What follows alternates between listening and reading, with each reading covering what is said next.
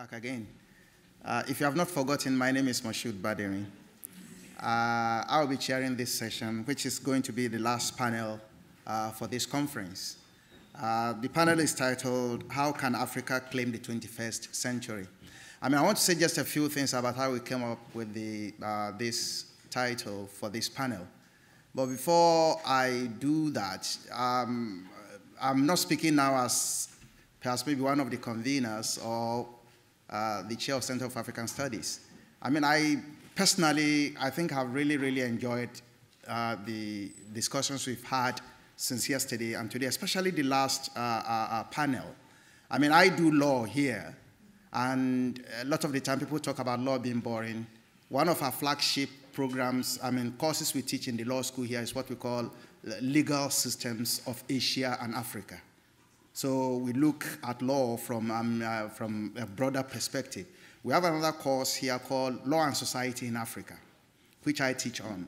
Now, our colleagues in the law school know me. When we're talking about language, it intrigued me a lot. Because in teaching both my law courses and Law and Society in Africa, I use a lot of African proverbs. I use it a lot. Because I come from a very traditional background, I know a lot of Nigerian proverbs. And it makes a lot of sense, and it's very powerful when you use those proverbs to explain things, particularly to our African students. And this is why perhaps maybe what I thought didn't come out very clearly when we were talking about language was we were looking at language much more language in the sense of literature, literal. In law, as a lawyer, language also needs to be understood, language in context, language as context, not necessarily using African language, but African language literally. But sometimes you can speak English in Africa, in the African context, in the African sense. And this is where sometimes proverbs, are very essential in that regard. And I hope we have all also enjoyed it.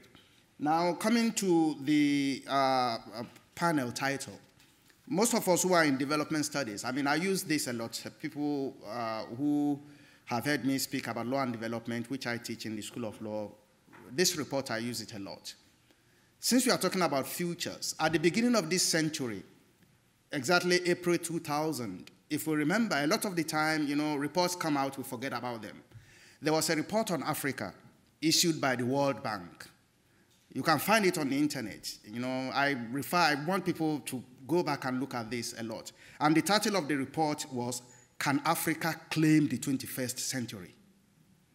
It's at the beginning of the century. It said, Can Africa Claim the 21st Century? It was issued by the World Bank. It raises a lot of questions. For me, it was a wake-up call in relation to, when I saw, what title is this? In relation to, it's based much more on economics. I've been discussing with Alice in relation to big numbers and things like that. Lawyers don't do numbers, but it identified the fact that, yes, Africa can claim the 21st century, but then it says it depends on the ability of Africa to overcome the development traps that kept it confined to a vicious cycle of underdevelopment, conflict, and untold human suffering for most of the 20th century. Long English. In one sentence, in one African proverb, I tell this to my students. What it is saying is this. We need to learn from history, isn't it? Look at what has happened in the past so that we don't fall into the same traps. There's a Nigerian proverb that says that when a young person hits his leg, stumbles on something and falls, he will get up, look forward, and just go on. But when an adult, a wise adult, trips and falls, they will look back at what trips them before they move on. So that they can, it's a very powerful proverb, which says that if Africa is wise, if our leaders are wise, they must act as the wise adult. If you trip, you've made mistakes, don't just get up and go on. You get up and look back, see what tripped you, so that when you pass through that same position again, you will not be tripped and you won't fall a second time. So it's quite essential, and perhaps this is what we'll be doing in this session, whereby we want to look at how can, having heard what has kept Africa relatively in this situation? How can we learn from history, and also how can we correct the mistakes of the past? Now, the report I mentioned identified 4 strategies, which will be represented perhaps maybe by the presentations. One, it says, well, for Africa to be able to do this, we need to improve governance and resolving conflicts, improving governance, resolving conflicts. Many conferences, when we talk about governance, we talk buzzwords, very big words. Governance, development. Nobody talks about literature when we are talking about governance. Nobody talks about culture when we are talking about development. I mean, it's about the big, buzzwords. Now, we will look at that. Then investing in its people. Africa needs to invest in its people. We've been talking, when we talk about investment in people, a lot of the time, we've been talking about language, the use of language in education. And it's about understanding. If you want to really develop, many students, Africa just pass through schools. The understanding because of language, all these are quite important. I was very intrigued by Khadija's point that, well, when policymakers are sitting down making big policies, involve people in culture, people in language, people in arts, involve them in the decision making, it can really go a long way in contextualizing things. Then it also talks about, increasing competitiveness and diversifying economics, and also reducing aid dependence and then partnerships. So we have tried to reflect this in the panel. The panel has changed a little bit.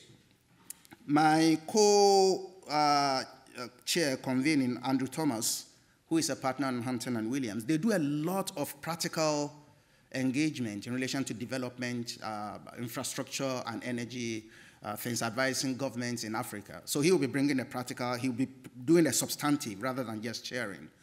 So I hope we'll be able to really enjoy this session, which is trying to look at how can Africa claim the 21st century.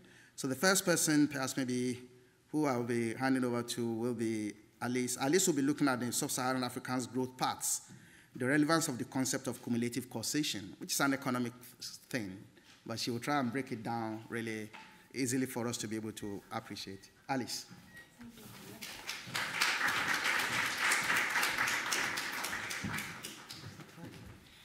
Thank you very much. I have to thank Angelica very much and the African Studies Center for having invited me. This is one, yes. Can you put it? As Professor Baderin mentioned, I will present the macro facts. Can you put it? Yeah. Exactly. Thank you. Some macroeconomic facts regarding Sub-Saharan Africa. And I am the boring economist, and these macro facts provide a particular picture in appearance, which is a picture of divergence. So it is a very depressing picture. And then we will see together how to interpret this graph. And we will see that, in fact, this graph can be interpreted in many, many different ways. First, the issue of divergence. We will see that the series of graphs regarding Sub-Saharan Africa as a whole are quite depressing and showing a divergence in terms of growth and income regarding Sub-Saharan Africa. Against neoclassical economics, I will argue that a different type of theory, which is what I call the theory of cumulative causation, is much more interesting and relevant for understanding what we will see. And this body of theory relies on a series of concepts, which I find, I think, much more relevant, which are cumulative causation, past dependence, irreversibility, threshold effect, etc., etc. And what is important in this type of concept is the issue of time. Time for neoclassical economics doesn't exist. I mean, growth models usually just say growth is a function of labor, capital, etc., etc. But the issue of multiple equilibria and time is something which is absolutely ignored. And a concept which is quite interesting, I think, is the concept of trap. trapping effect. And I quoted a sentence from Kiminori Matsuyama. What is a trap? If it exists, because you are not obliged to believe in traps. Self-perpetuating condition whereby an economy caught in a vicious circle. And so the interesting concept is the concept of vicious circle, virtuous or vicious circle, suffers from persistent underdevelopment. And the interesting issue is that in this type of perspective, small events can induce very large effect, and also past dependence. That is, what happened before in the past can comment what will take in the future.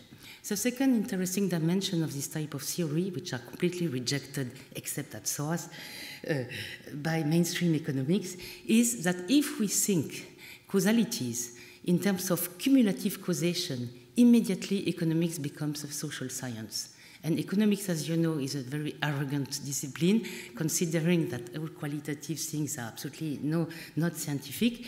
And if we think in terms of combination of cumulative causes, immediately we can integrate the fact that causes can be political, social, economic, mental, cognitive, and so on.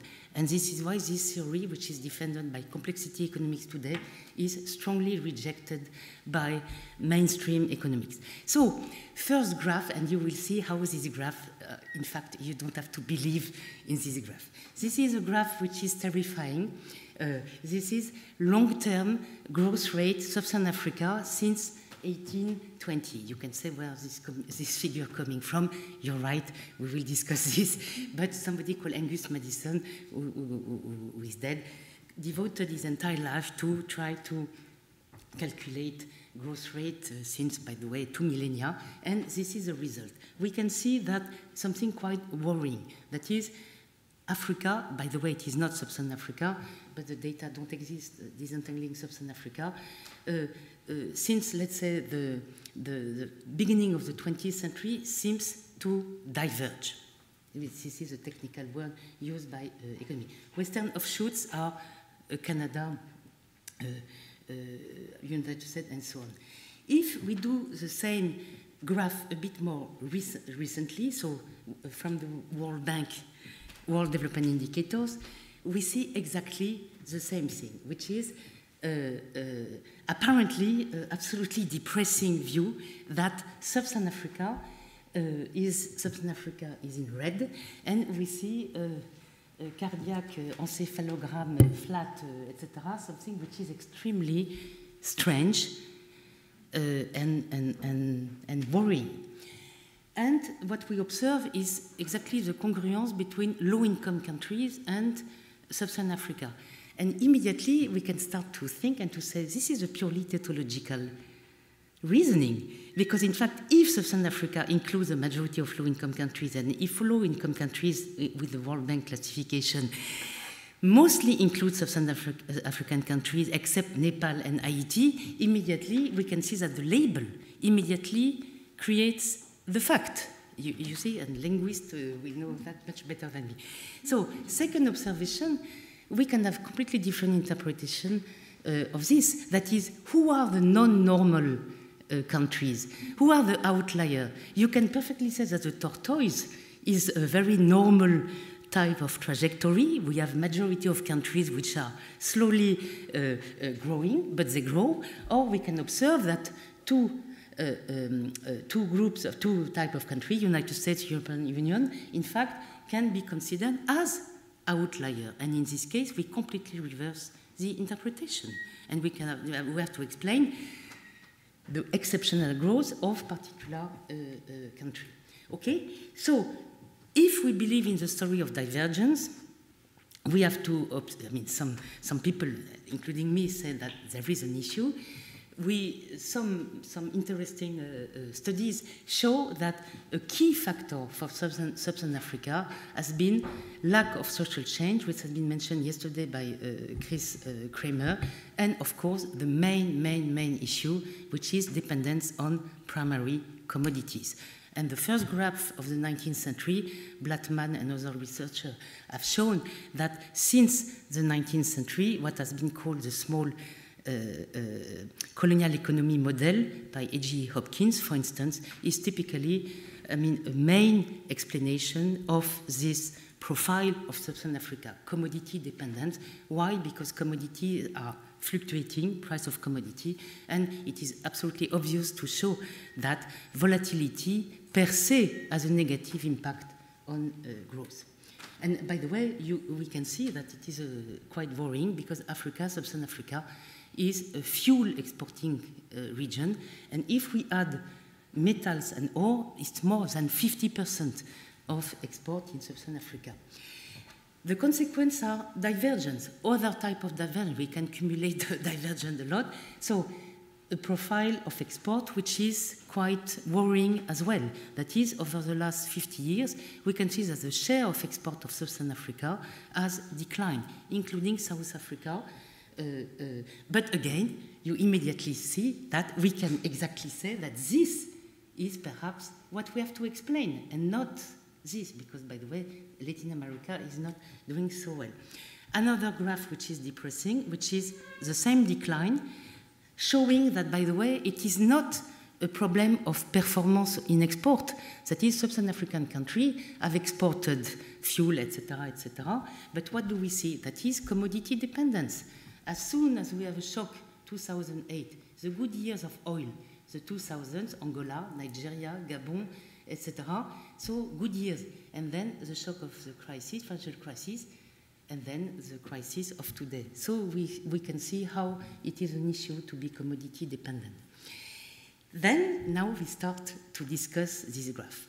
As I already mentioned, half full or half empty, so this is quite an important, the tortoise versus, how do you say in English, Achilles. It's not exactly the same interpretation. Second, I'm not insisting on that because it is obvious.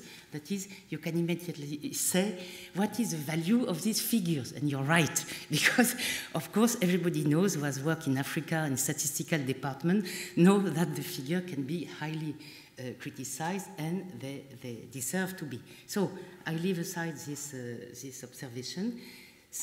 Then something which is a bit more interesting, that is level of income. I provide the GDP per capita, which is a level of income taking into account the demography, which is the welfare of any individual in Africa.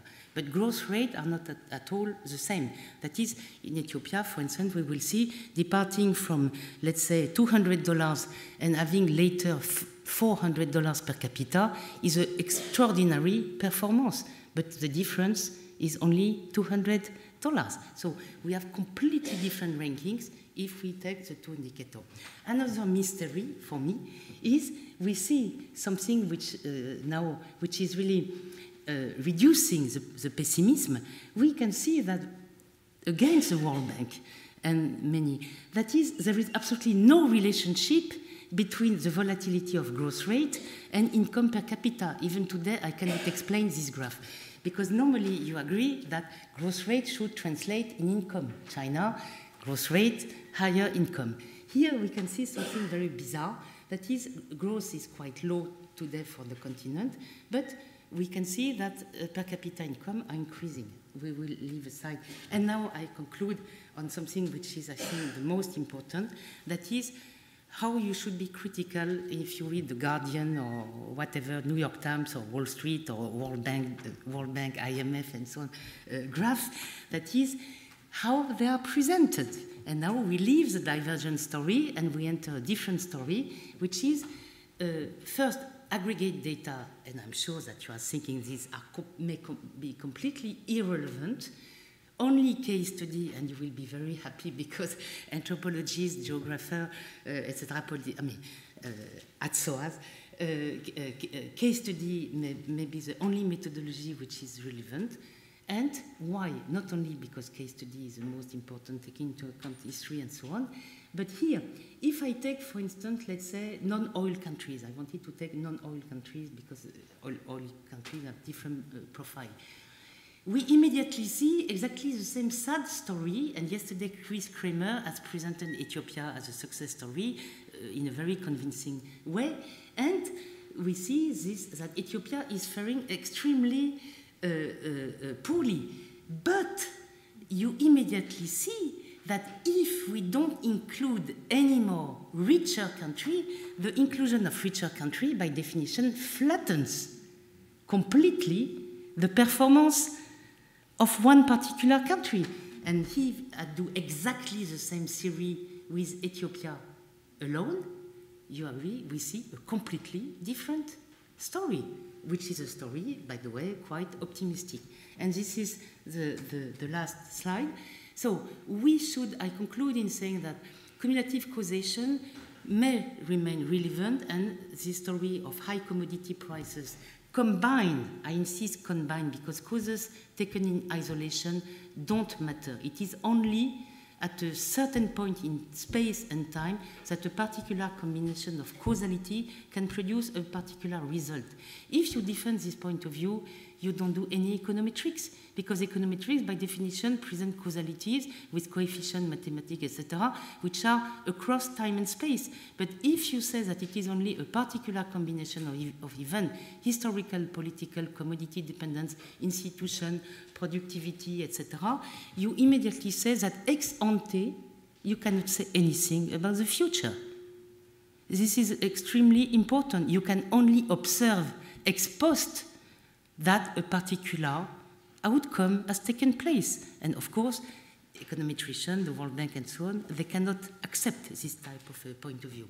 And we can see, so a bad story, that commodity price, of course, have influenced growth rate in Africa, and especially the recent period.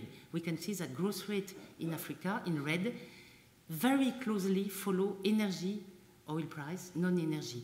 And in fact, why? Because of financialization of commodity today. Exactly, I have just one slide.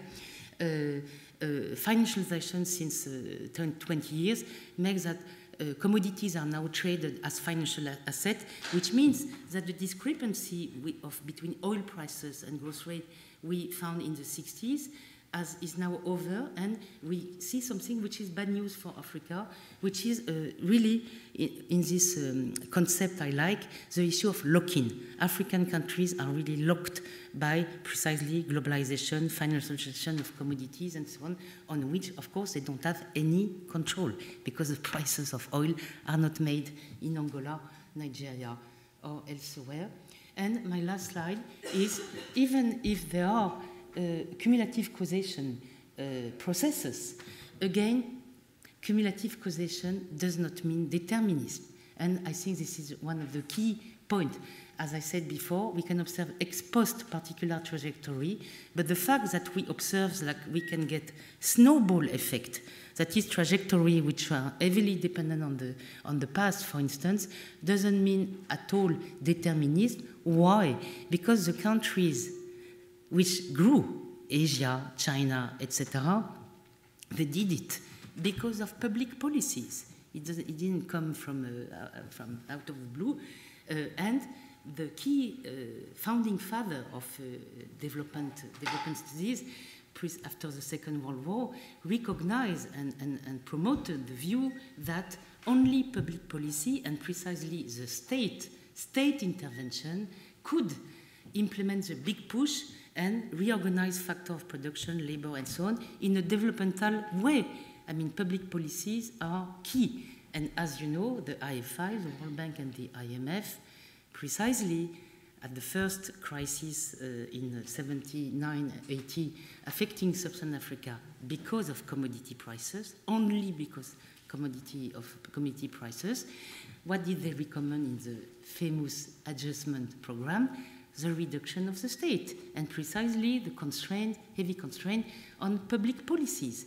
So what I conclude here in saying that precisely public policies may have contributed to divergence across regions, and we cannot ignore the fact that some poor public policies have been conducted in Africa. This is a debate, but exactly symmetrically, we can say that public policies, typically big push or other type of policies, it is naturally a matter of debate, can also break this cumulative causation process. And okay, this is...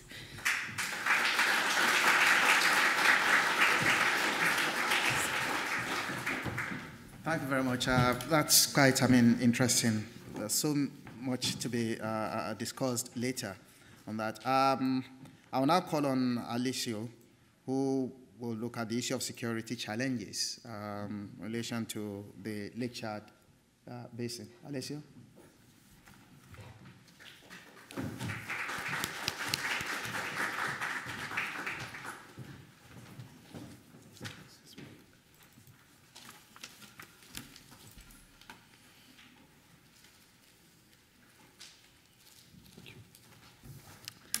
Thank you, and thank you, SOAS, for allowing us to be here today. And today I'm going to talk about some very issues that I think are very interesting in the relationship between Africa and its future, and not only the relationship between Africa and the global world, that is security and mobility. I'd like to begin talking about the picture that I put on the slide. That is, this is an internally displaced person camp in the Lake Chad, where there is a crisis that is consuming these people in the department of Mar, Dabanchali. This is the name of the locality. I want to draw attention to this place, to the encampment, and to the IDPs issue, since there is a lot of evidence that in the future more and more population is going to inhabit living more or less permanently in a camp like this. So let's begin with some theoretical issues. I want to draw the attention to security, because this challenge, the objective, has been clearly manipulated for political reasons, and this has happened clearly in the Sahelian states, where I conducted fieldwork and where my research for the PhD is taking place. That is Chad and Niger and Nigeria somehow. The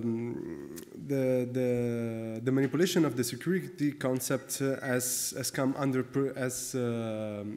political pressures from the international donor community and the European Union, moreover, and through other international organizations. The participation of many of these countries in military programs and in counter-terrorism programs has threatened and politically legitimated governments and leaders which have, let's say, a bad records in terms of accountability and human rights. A parallel yet converging narrative about states' effective rule of law and exercise of sovereignty in the mostly desertic or semi-desertic areas of the Sahel underpins discourses regarding security and mobility, which are the issues I'm talking about today. This narrative about the effective exercise of sovereignty in these areas, which have been called in different manners and are still on the top of the interest of the major international organization, and not only even the United States and European Union.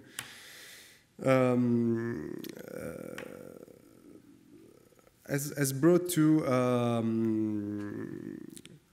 greater border controls and repressive exit visas, which are measures which are implemented actually in several states. As for example, it is not part of the Sahel Strip, but Eritrea, it's the most striking example. And other forms of intrusive border management strategies, which are taking place actually today in countries like Niger and Chad. A progressive convergence between anti-terrorist strategies and migration management strategies is what has become somehow evident. This has produced a pathologized gray area in which most of the times jobless youth has fitted in. And as the Emir of Kano yesterday was telling us, in the future, Africa will have, Nigeria, he was talking about Nigeria, of course, Nigeria will have something like 80 million people aged between 20 and 50 years old. And so I think this should matter. The pressures from international donor community and international organizations such as the European Union and the Organization for International Migration has brought on to the adoption of a common African Union juridical frame with regard to terrorism. A regional protocol have been formed on the basis for a regional protocol has formed the basis for laws that have been adopted locally by states like Niger and Chad. The problems of internal laws which have received the African Union juridical frame is that in countries like Chad, Niger, and Cameroon is that of the definition of the concept of security and terrorism, that of the sanctions which are imposed to the guilty persons, and the competence of the courts. Since in countries like in a country like Cameroon, it's the military courts which are in charge of judging. But behind these problems lies a clear political will to leave the concept of security in a relative vagueness, so that at the juridical level and most of all at the political level, this can be employed for tactical political reasons, that is, for the next election. This vagueness has allowed the Sahelian governments like Chad and Niger and in a lesser way Nigeria to find out comfortable ways to weaken political opposition and impose greater political control on their constituencies. The security narrative speaks of emotions and produces a moral divide between the perpetrators of evil acts and good citizens which do not dirt their hands with this stuff. But this binary distinction has further divided citizens and polarized discussion about the role of the army and of political leaders in African politics. The employment of the concept of security by states in the Lake Chad Basin brutally translates in a fierce social control. And this is most of all true for the case of Chad, that is the one that I know better. The vagueness of the concept of security and terrorism has led to the progressive criminalization of mostly marginal social groups that were already marginal. And the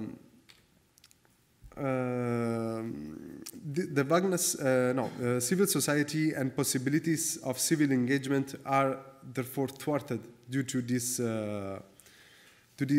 behavior, let's say. NGOs and civil society have already denounced the liberticide action taking place in countries like Chad, Niger, and Cameroon, but still nothing has come over. Anti-terrorism and migration management strategies seem to be developed in the frame of a pervasive monetized patronage. Since many Sahelian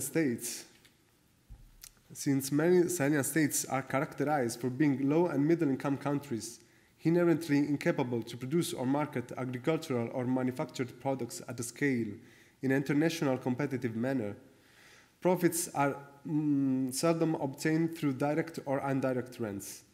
We all know this since, already. We all know this since yesterday the Emir was talking about the case of Nigeria that mainly relies on the exports of crude oil. This mechanism has allowed these countries to be integrated in the emergent global patronage order, on the top of whom clearly lies the United States and the African and European Union. But on the internal level, these profits have allowed the leaders in charge of securing their political future, extending their grip on civil society and increasing control over formally independent institutions, such as tribunals and courts, and being able to adequately price the loyalty of its political elite and ensure their allegiance or cooperation. And since many Saharan states benefit from natural resources generated profits, this mechanism of the rents has soon been extended to rents derived from military and military-connected services. That is what is going on border patrols on a community which is called in the G5 Sahel, and in many other ways. I can mention the Operation Flintlock taking place each year in a different Sahelian country, which takes place with American or European instructors and so on. So, coming to the conclusions, my question is, since we are talking whether Africa can claim a future for the 21st century, and which future, I wonder if this dynamic which I described is underpinned by a long-term political strategy, or is this dynamic another chapter in the history of the Washington Consensus framed projects that since the 1980s have been taking place in places like Sahelian states? And moreover, where is this path leading? And can Africa or Sahel in the specific claim the 21st century without attempting to renegotiate power relations with the West regarding themes like mobility and security, which are themes I think that through which they can which can be used as a lever from them. And yes, I conclude here, and thank you.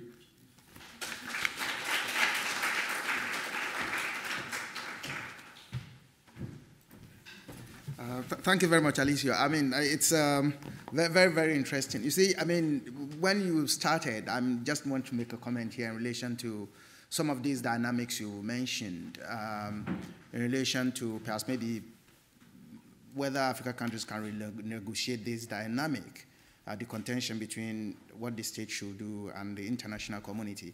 I remember when I was the UN independent expert for the Sudan, you know, Sudan also was going through crises. You mentioned the IDPs. Sudan had so many IDP camps. And you find out that one significant thing we found out was that people who were displaced were trapped in the IDP camps. A lot of the time they were not prepared to go back. And the IDP camps were really very, very bad. But the international community, the UNDP, everyone thought that, well, the only way to solve this problem were the IDP camps. Sudan then decided to come up with a plan indicating that, look, these IDP camps were really creating problems rather than solving problems. They have problems, but the IDP camps were making them much more complex. So they now decided that they were not going to set up any new IDP camps. What they thought was that, well, anybody who was displaced, they were trying to use African solutions to African problems. There's anybody who was displaced from a war-torn area, when they move out, they are not going to IDP camps. They were going to use the African cultural, traditional, neighborhood system. That families, they will move into families in other cities, live with other families, rather than going into IDP camps. You know, initially the UNDP did not like it. They said, no, you can't do that. But eventually they insisted, and it worked very well. You know, so perhaps, there are ways by which, there are a lot of ways by which African countries can renegotiate this dynamic, as we mentioned. I will be discussing, some of them during question time. So we now move on again to Jane. Jane will be looking at African futurism. This relates to what, Miriam presented earlier. Perhaps maybe Jane will be looking at it from a different perspective and taking the discussion on Jane. Yeah, thank you.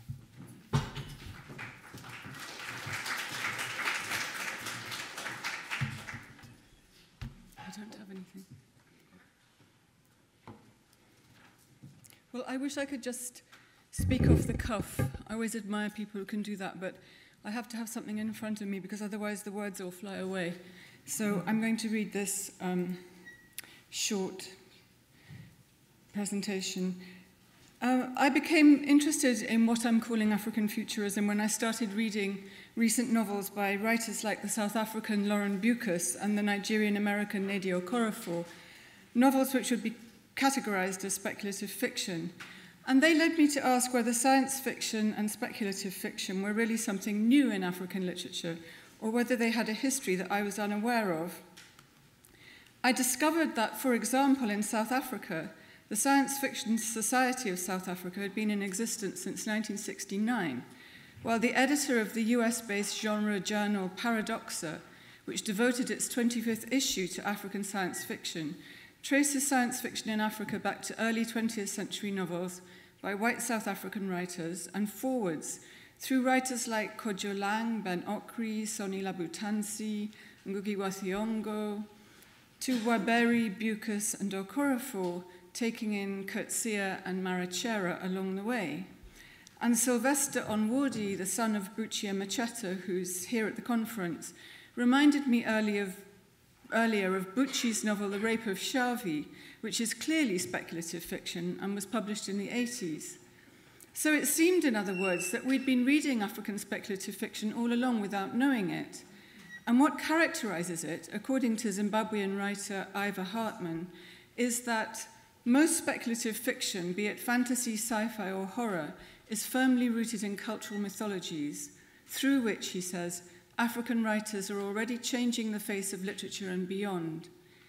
The term sci-fi, however, has been a problematic one, as many writers have found, with publishers informing them that black people don't read sci-fi, or dismissing elements of African spiritual belief systems as ghost stories or superstition. This issue has been discussed under the rubric of Afrofuturism, the mainly diasporic term from which I derive my own term, African futurism.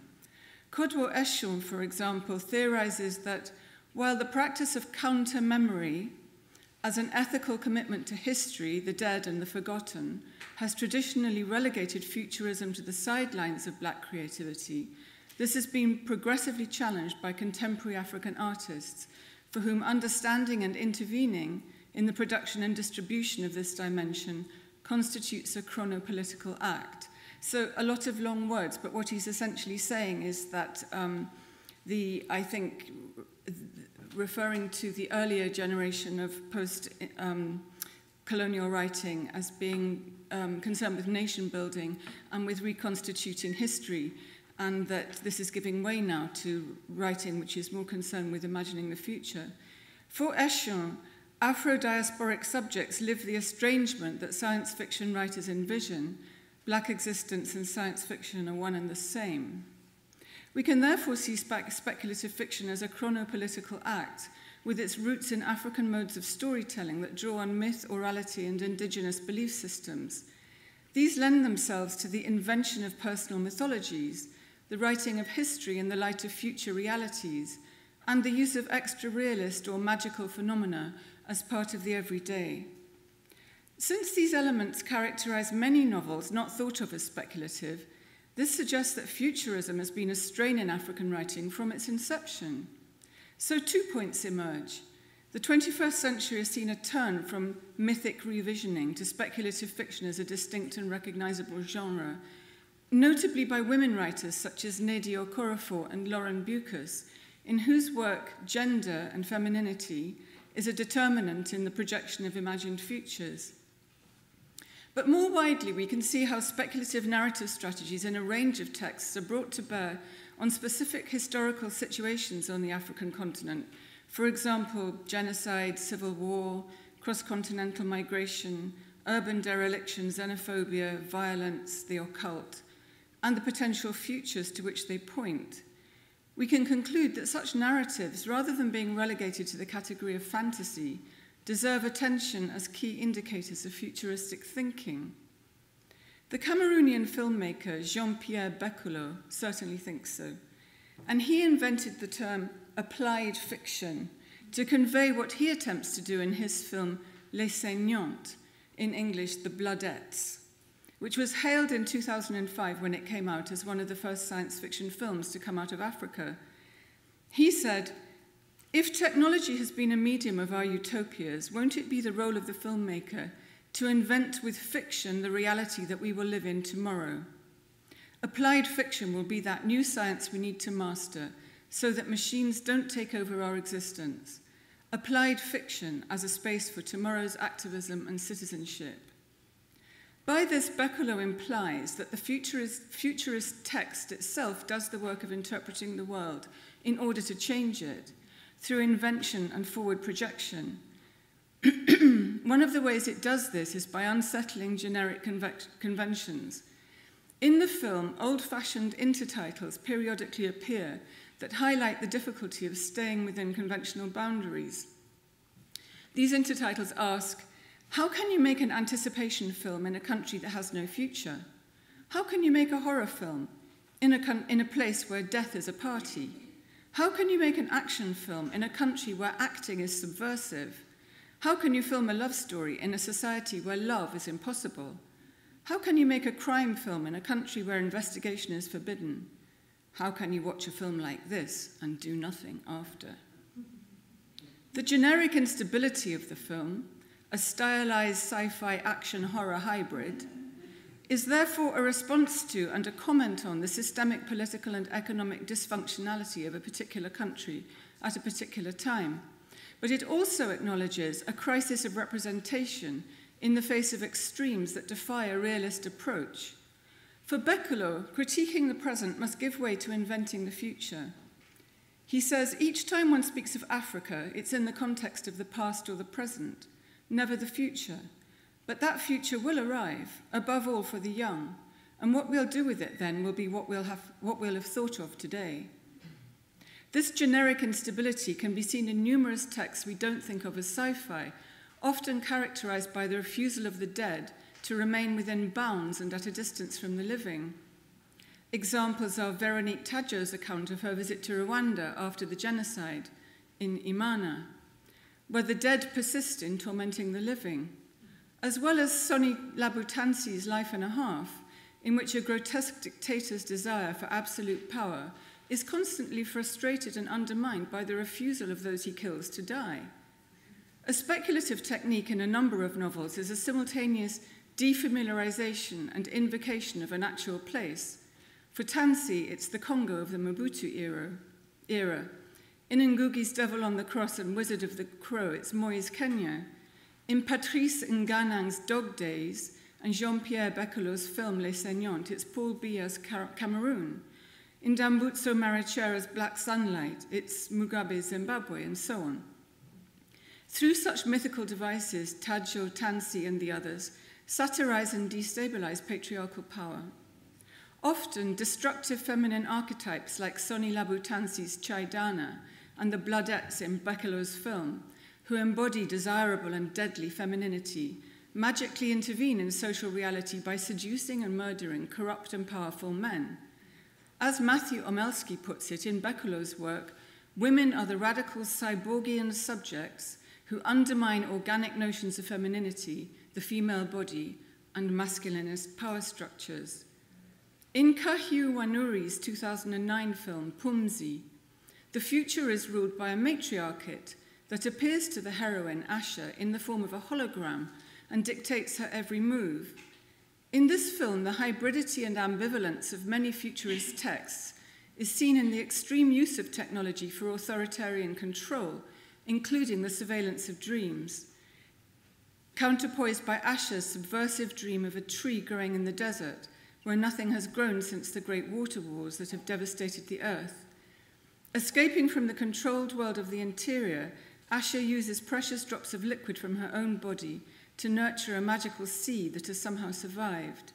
Here, rationality and science are contested by dreams, and this recourse to a spiritual dimension points in turn to alternative realities. So I'm wrapping up now, Mashood.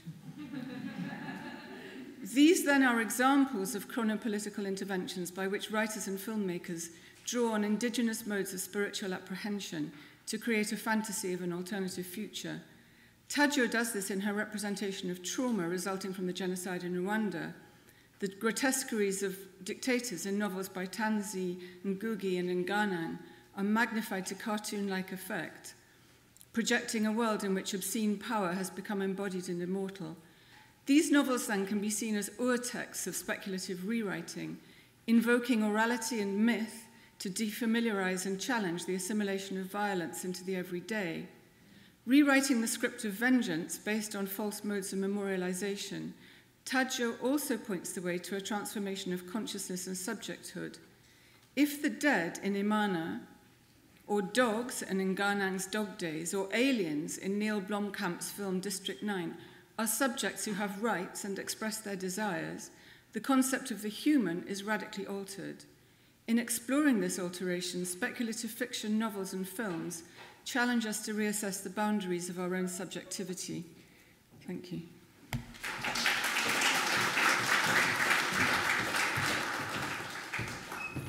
Thank you so much, Jane. I mean, this subject of futurism really intrigues me, similar to when I was listening to Miriam. But one thing is, I mean, we keep on, I mean, this challenges the argument that perhaps maybe this concept is not known in traditional Africa. But we have been referring, I mean, and I do understand, to a lot of English literature to prove this. I mean, some of us who are from Nigeria here, who are Yorubas, I mean, I remember in our primary school days, there was a book written very long ago in Yoruba. It is called Ogboju Odeni Nugbo Eledumare. And the meaning of that is, you know, the extraordinary hunter in the extraordinary forest. You know, I mean, if you look at it, it's so intriguing. This extraordinary hunter's hand turned into different weapons, I mean, which could really, and in those days, and it really registered in the mind of youths, you know, but perhaps maybe one's understanding then was very different from what one is picking up now. You find out that even primary school students then, when they find themselves in difficult situations, they refer to themselves as the extraordinary hunter, you know, in the extraordinary forest, you know, that their hands can turn into something in order to. So I believe even in local languages, you can find material, literature, written not in English, but written in local languages that perhaps one could argue relates to the concept of science fiction also in that regard. We'll have more to discuss on that later. Now, coming to language, again, I want to call on my colleague, Chege Githiora, who preceded me actually at one time as the chair of Center of African Studies, who will be looking at the connection between language, linguistics, and governance. Chege.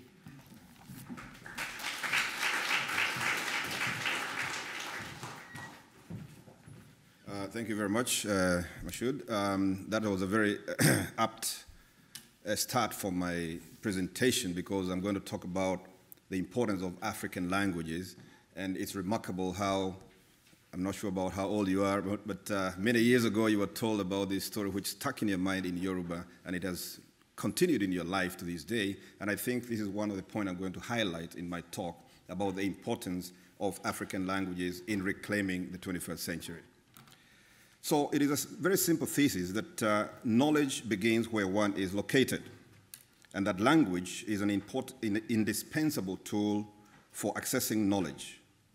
Language is also a human right because it is also the chief medium of instruction in all types of formal and informal education and subsequent access to legal justice and knowledge. It is also the chief medium for the preservation, practice, and cultivation of culture. In my view, African languages have been undermined and their natural growth is stifled.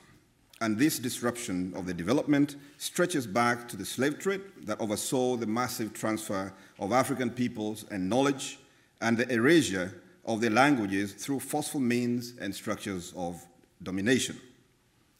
Colonialism generated further contexts for the disempowerment of Africans, Latin Americans, and some Asians, upon whom the languages of conquering European languages were imposed in all areas of higher learning and literary expression. Ex-colonial languages continue to dominate all prestigious domains such as education, science, big business and laws, parliament, good jobs, etc. They are therefore the languages of power, whose deployment often serves to establish formality and social distance between the interlocutors. To me, this is one of the greatest challenges for Africa, and how language has created new divisions based on language and social economics. Now, the asymmetric relationship existing between African and ex-colonial languages is reflected by the roles and the functions taken up by individuals when selecting to use either language in specific contexts. In the current language situation, African languages lack prestige in the face of dominant European languages, which are the vehicles of upward social mobility. The exclusive use of English or French or Portuguese in all but basic education in practically all African countries creates a negative context for African languages, which further undermines an already poor culture, for example, of reading and writing in them. The chief result of all this is acculturation at very many levels: social, political organization, dietary habits, dress, and of course, language. Now, all this, in my view, or rather furthermore, with few exceptions, education systems have no place for African languages in tertiary and higher education. All this contributes, in my view, to what I call a psychic disbelief in the potentiality and abilities of African languages. That we distrust our languages in their capacity to articulate higher knowledge, science, and technology. As one respondent declared to me, well, why bother teach my children Kikuyu if there are no computers that speak in Kikuyu or that are programmed in Kikuyu? Furthermore, African languages are generally taught for the purposes of basic literacy for native speakers and equally basic communication for non-natives. Now, this applies not only in adult literary classes, but also in some universities outside of Africa where African languages are taught. And the underlying assumption in all these cases is that the African languages will only serve basic purposes such as letter writing, basic accounting, and for entry into field research about other topics in the case of some Western scholars. Ultimately, it is expected that all parties will revert to a European or other foreign language for any higher purposes, such as writing dissertations or books about Africa. Now, in another extreme situation, such expectations are actually further used to justify the simplification of aspects of African languages, such as, for example, the absence of tone marking in many of the languages, which have tones but are not actually marked because, well, that can be dispensed with. It's not too important. Orthographies that impede, omit, or fail to be embraced by speakers, all of these add to what I have referred to as a disbelief in the ability of our African languages. Now, because I was asked to talk about linguistics, language, linguistics, and governance, let me say briefly something about linguistics. So the scientific study of language, otherwise known as linguistics, is important to development and governance in Africa, I believe.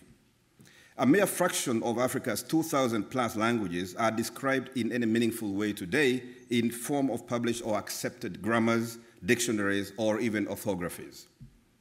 A number of languages are endangered as well, requiring trained field workers to record, document, and preserve them. Descriptive studies provide policymakers with the data required to make useful decisions related to language planning or educational policy.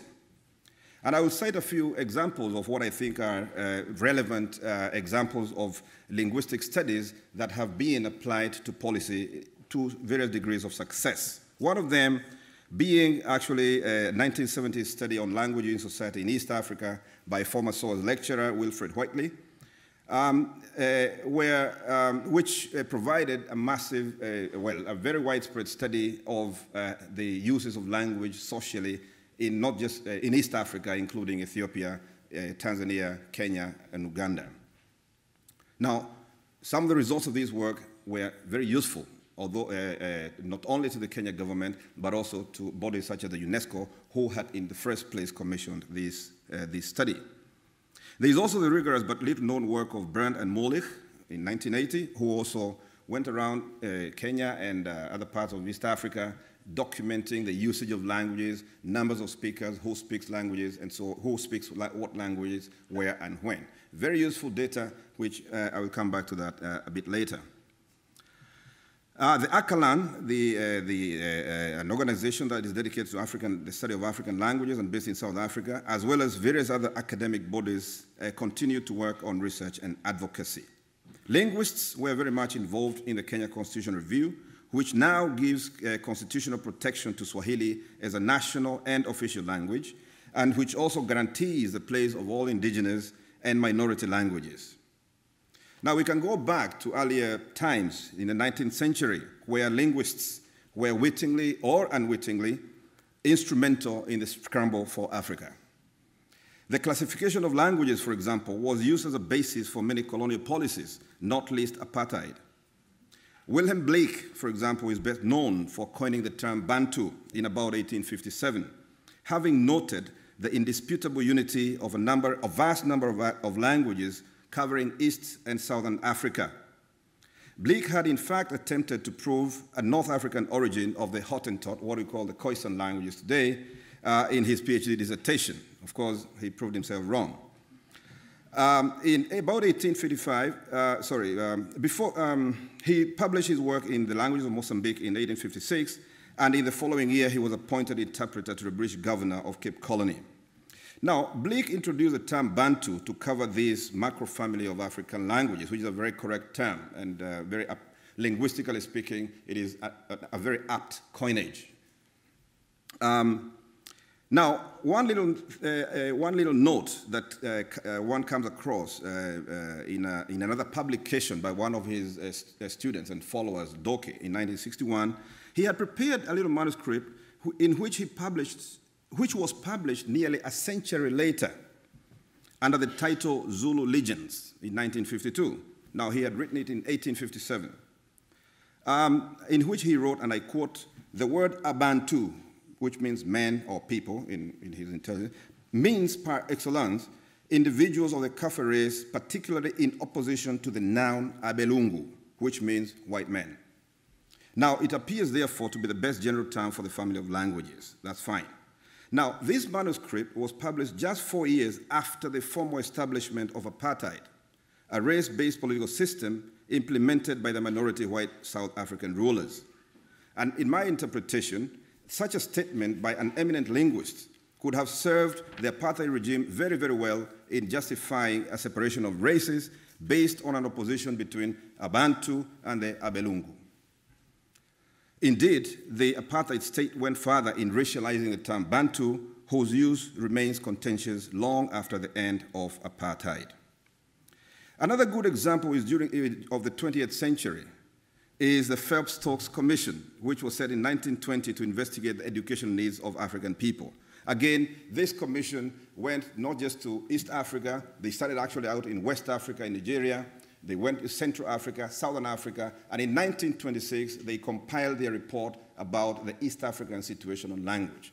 This report, commissioned by this philanthropic American, was very instrumental in determining the language policy of Kenya and the other nations which were under the British colonial rule. So I'm just giving these examples to highlight how important linguistic research is. And I cannot fail also, of course, to mention that there are many other projects going on. Some of the work happening here right here at SOAS, the work of Frederica, for example, in understanding multilingualism, the further study of Bantu parameters, for example, by Lutz Martin. All these works, hopefully, they will also contribute to some kind of policy-making decisions in the future. Now, so as I said, the systematic understanding of languages is really, really important. Now, in my understanding, one of the other key challenge, in addition to breaking this psychic disbelief in our own languages, is the challenge of multilingualism and emerging languages in Africa. And this is directly linked to urbanism. Now, one fact that has not been mentioned much in this conference is the speed and rate at which Africa is urbanizing. There are certain countries now where up to 40 or 50% of the population has become urbanized. And this is generating, again, new contexts especially for language, and this is producing new languages which we must contend with in the very near future. So, and one example is Chege, which has been mentioned before, and on which I have been researching on for quite a few years. Now, this particular code marks an addition to marks the addition of a new variety of Swahili to the Kenyan repertoire of languages. It is adding to the complexity of the social stratification that exists in Kenya today. Now, what is of interest here to everybody, economists, not just linguists, is this link between language and social economic class, and I cannot emphasize that enough. What are the implications of all this? That we have to deal with such new emergencies in an effective way in the coming century. So, what's to be done in the 21st century? Well, reality is defined as something that cannot be wished away.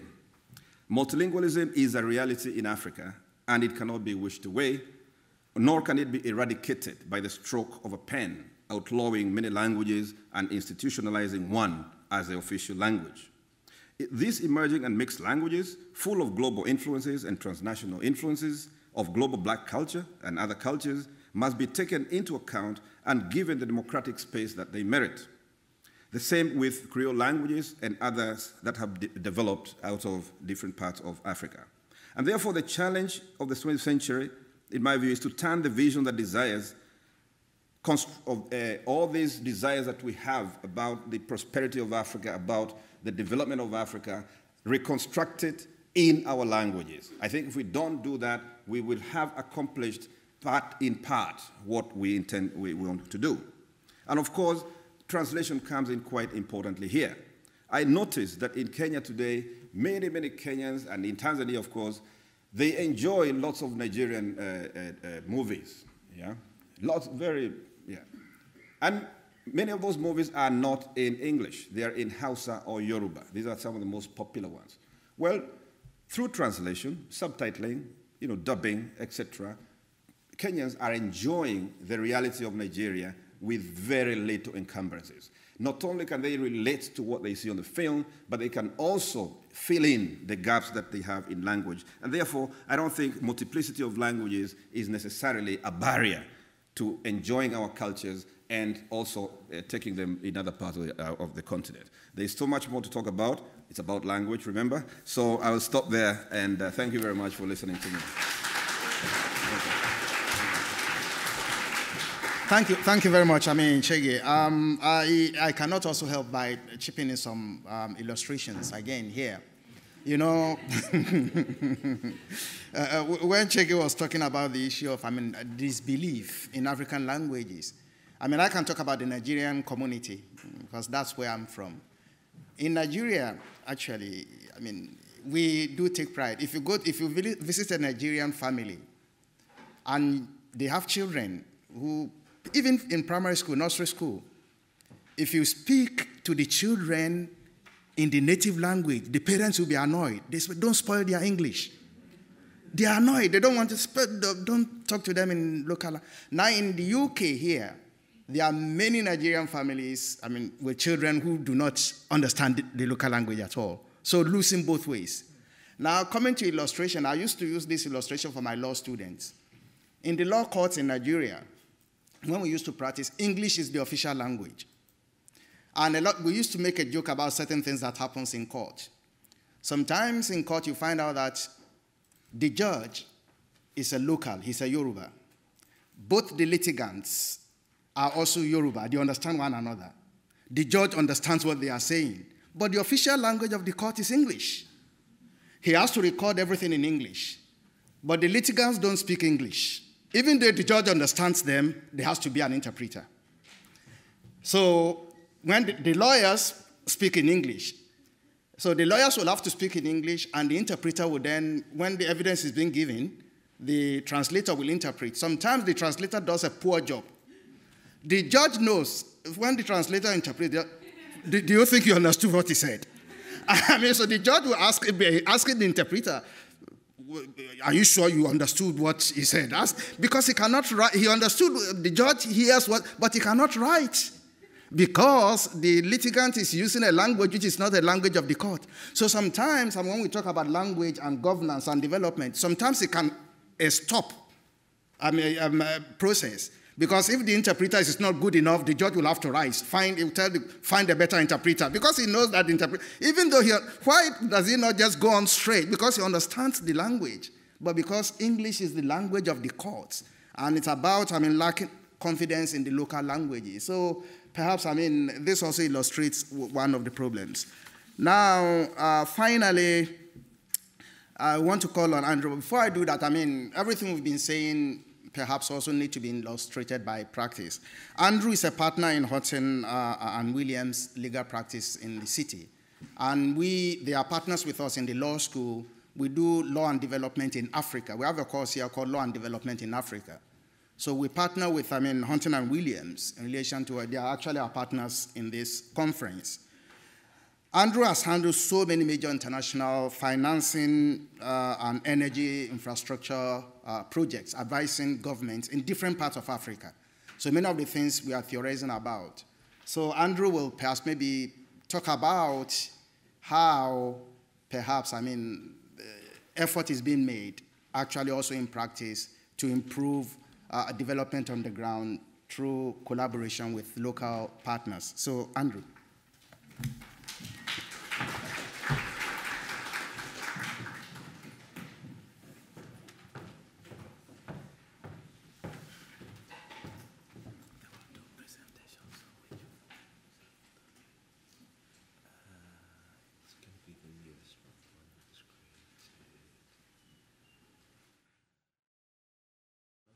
Just click on the show me. To show me, yeah. Can you bring it up? Yeah, that's it. Good afternoon, everyone. And congratulations on making it to the last talk of this conference. And I don't see a single nodding head in the audience, so that's encouraging. Mashood is right. What I want to talk about is development in Africa and the way in which the language of law affects and assists in that process. I was slightly alarmed when Nicole said that economists are arrogant and Mashood said that the law can be boring. And I thought, well, that sums up maybe the start of my speech. One of the things I want to come on to is there is a lot of talk in Africa at the moment about public-private partnerships as a solution to a lot of the infrastructure problems that are in Africa at the moment. And this talk is designed to give a slightly critical view of that process. I use this slide a lot to show there was talk yesterday that rather than a dark continent, people wanted a bright continent.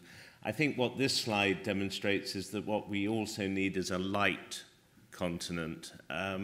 We can talk a lot about literature and art, but without light bulbs and lighting and power and heat, to some extent they become secondary in people's lives. Africa has an extraordinary infrastructure deficit. I mean, a couple of these figures are quite interesting in that Sub-Saharan, so just Sub-Saharan African countries with approximately 800 million people generate the same amount of power as Spain currently does. In the transportation sector, the road density in Africa is only 1/3 of Africans are within 2 kilometers of an all-season road. Water storage infrastructure is incredibly inefficient and poor at the moment, and healthcare facilities are negligible. We were recently looking at a healthcare facility in Nigeria and talking about bringing in new forms of electromagnetic scanners to be told that whilst there were 4 in West Africa, not one of them was operational at the time of speaking. The World Bank currently estimates that African nations, Sub-Saharan Africa, will need approximately $35 billion a year to bridge this infrastructure gap.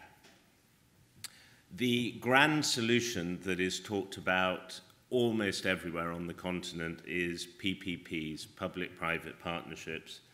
The idea of PPPs is to spread the risk between government and the local parties. They are designed to cover most of the areas of shortfall in infrastructure in Africa at the moment. I won't go through this slide today, but that basically is the sort of slide that we sometimes put up to scare people into why these things aren't as simple as they might seem. This is perhaps a better slide in encompassing exactly what these PPPs are meant to do. They're meant to provide transportation, social infrastructure, and public utilities, all of which are fundamental shortfalls in African economies as we speak. Why? One thing that has been made incredibly clear is that there is a simple, inextricable link between development and productivity. We saw in Nicole's slides how Africa is just lagging seriously behind the rest of the world in terms of development. And one of the core features of this has to be the failure to implement efficient infrastructure. There was a figure that came out recently using sort of first world country statistics that Germany is now 20% more efficient than the UK. You can look at various reasons for that, but one of the major reasons is that the UK has failed to invest in its underlying transportation infrastructure in the way it should have done.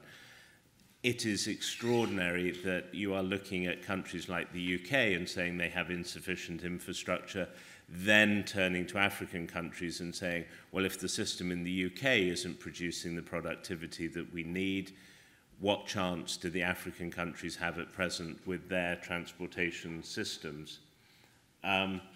Without creating this infrastructure, you don't create jobs. Without jobs, you don't create productivity, and without productivity, you don't create jobs, and you end up in a vicious cycle whereby you create poverty.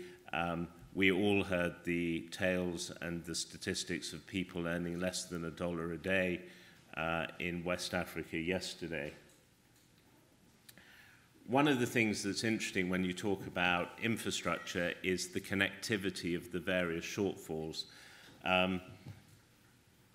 We put up not possibly the best road that I could find, but the idea of this was to make the point that it's all very well building roads, but equally, if you don't have a safe and decent bus system, at the moment, if you go to Lagos or any of the mega cities in Africa, you have unregulated, poorly put together buses, let alone having roads on which they can operate. This then, I want to come on to the more controversial part of the talk, which is about what is wrong with PPP. And what strikes me above anything else is that these are first world constructs and systems that are being imposed upon African countries. And I think there is a huge danger in a almost post-colonial arrogance in the way that structures that may well work for first world countries are being imposed upon third world emerging market countries that are perceived to be ready for these structures. I would argue very strongly that they're not yet ready for that. This, it's very difficult to see, is a request for proposals which was put up by the Lagos state government for a new hospital in Lagos. What this effectively says is, we want a new hospital, you will do it using a public-private partnership, and that's great. It doesn't say how much, when, why, what cost, how much profit, when it'll be completed, how long it will last for. It simply, in effect, is a big page contract that says, we just want someone else to solve our infrastructure problems because we have been told that PPP is the answer to everything.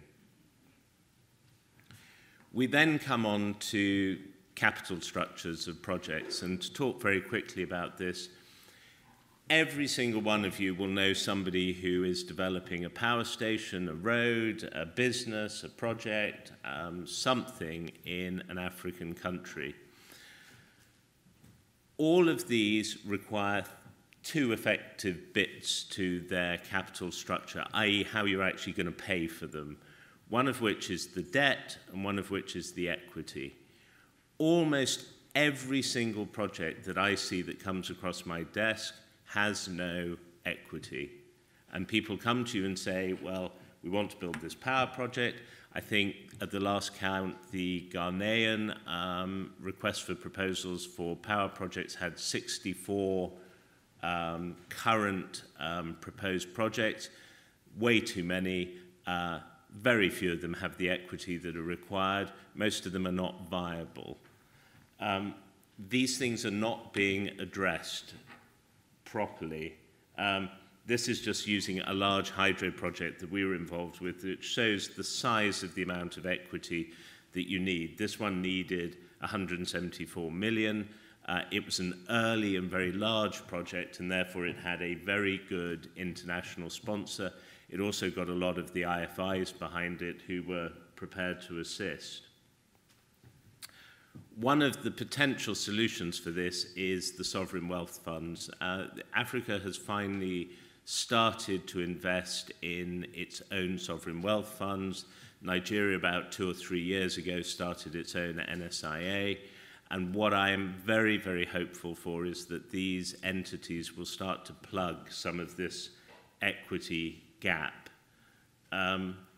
Timeframes.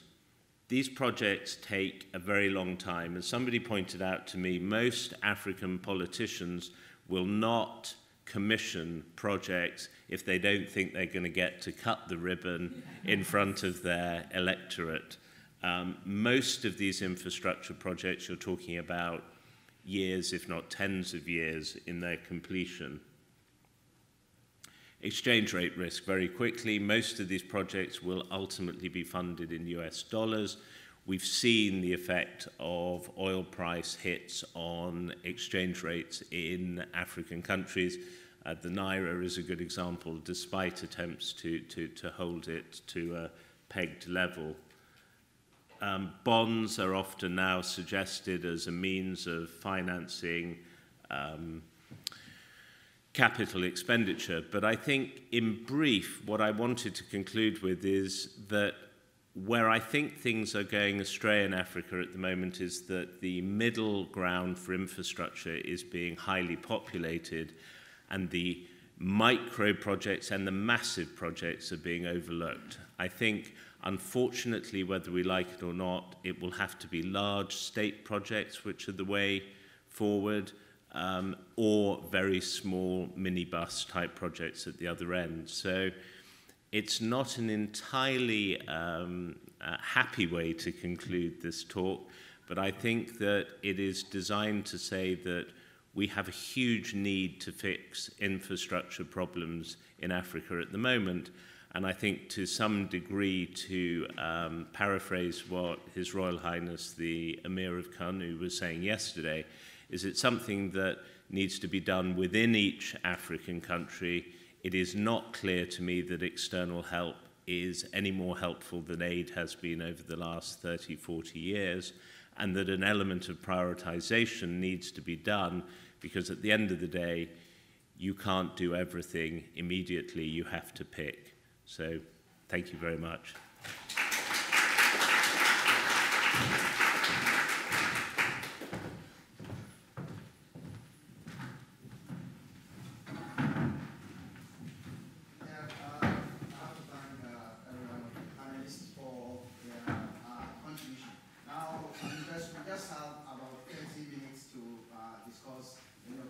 I'll just start with a when I introduced the panel, I indicated in the report of the World Bank on whether Africa can claim the 21st century. They argued the fact that, well, partnerships are essential. We have been talking about the issue of perhaps, Africa trying to solve its own problems. The AU now is pushing a lot the concept of African solutions for African problems. Now we've heard, the point usually is, the report also indicates that there should be less dependence on aid, from the developed world. Now, less dependence on aid, partnerships, then Africa solving its own problems. Now, the truth of the matter is sometimes when we talk about Africa solving its own problems, a very nice article by, Bonsu Mensah from Ghana arguing that, well, it's very good to say this. Africa solving its own problems in order to take us out of the trap, which we believe that the international community, perhaps maybe, or the developed world puts us in. Bonsu then asks, Africa solving its own problem with African solutions. Where is the research? That's just tied to say Africa solving, African solutions for African problems. Where is the research? And the argument he's raising is, well, it's good to say these things. And it's good to talk about the fact that, well, the numbers don't add up economically. The economic numbers, the data, big data, doesn't add up. Africans have to look at things by themselves. Chege, our own language. Similarly, issue of security, international community, plotting against Africa. Similar to Andrew's closing point, the fact that, well, Africans have to look within. How do we identify this? Where is the African solution? We've just been talking about where is it? What is it? So perhaps maybe can we address this? What is it? What is the African solution? Where is it? How do we find it? I think one of the problems with the African solution is that as long as there is an alternative, we are always, all of us, human nature is that if there is an easy way of proceeding, an easy route, you take it. And at the moment, a lot of that is to look to the West and to look at developmental institutions to try and find quick fixes, easy fixes, opportunities to use Western constructs to work on African projects. And I think one of the easiest fixes, unfortunately, is you just have to stop relying on those constructs and do it yourself. Necessity breeds invention. I agree about the research, but as long as there remains this ability to rely on somebody else, I'm not sure how quickly anybody will wish to put in the hard work.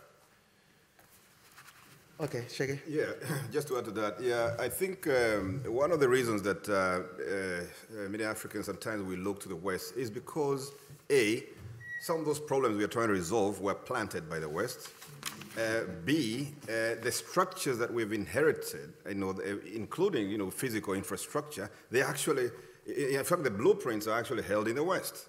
And so there's no way actually you're going to resolve the drainage system of a city like Lisbon or maybe Nairobi even, if you don't know where the actual blueprint for those things are. And some of them are held in London or some other place. Yeah? So I think there is a bit of necessity in looking to the West for some of these solutions. But I agree that we have to enter a new paradigm. Now, the most radical solution would be to dismantle all that and start afresh. Then, therefore, we would have African solutions for African problems. That's interesting. Alice, when we are talking about, I know there is this book by, Morten Jevin, yes. About poor numbers. That is, he's an economist himself, but he really critiques the fact that all these numbers that are made up by the World Bank, sometimes they make those numbers up. If you ask, he research to find out what are the sources of these numbers. Sometimes they make them up.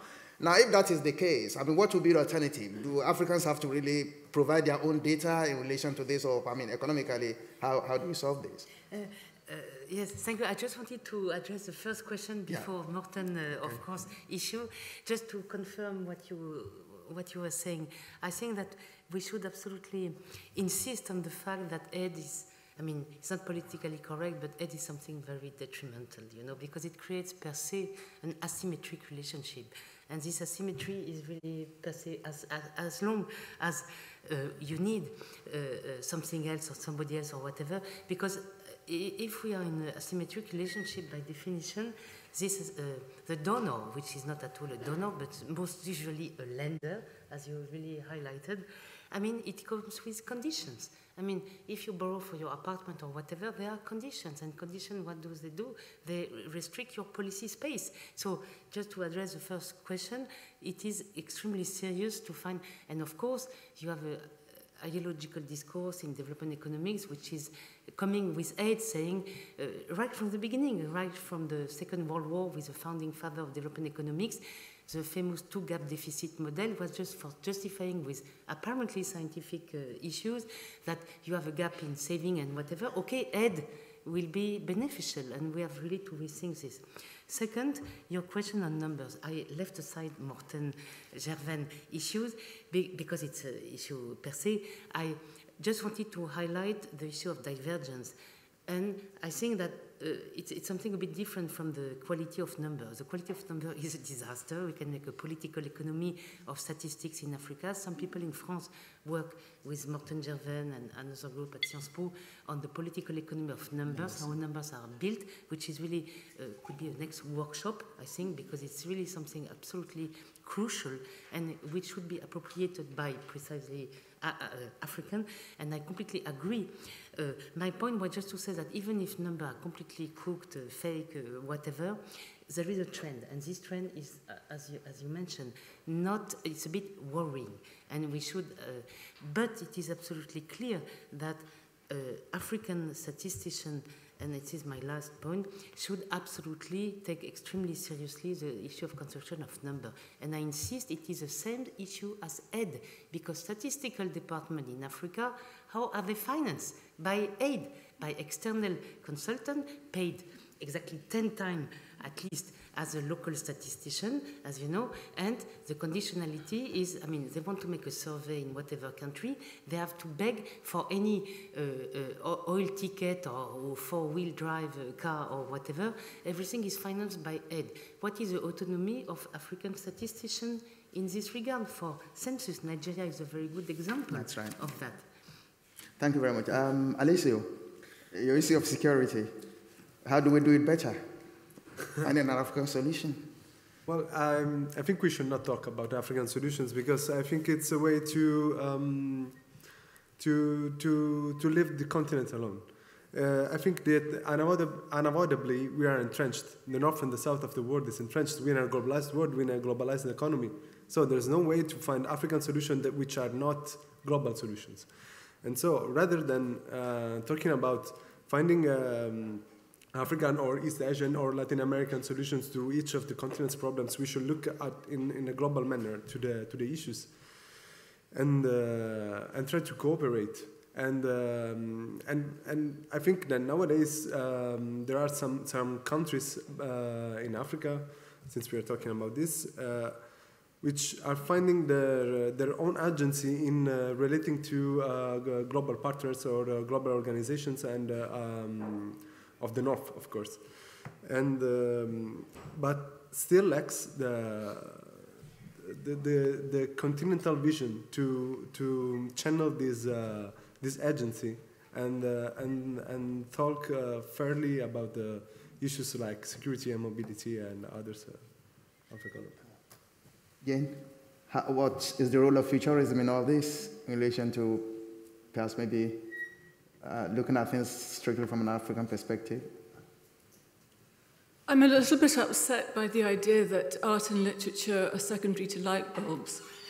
Given that art and literature preceded light bulbs, you know, that people were painting on walls of caves before they had electricity, and storytelling and so on. But what the example of science fiction in Africa shows, I think, is that African literature didn't have to wait for a label from outside to define what it was doing, that it looked inside for its own conceptual forms. And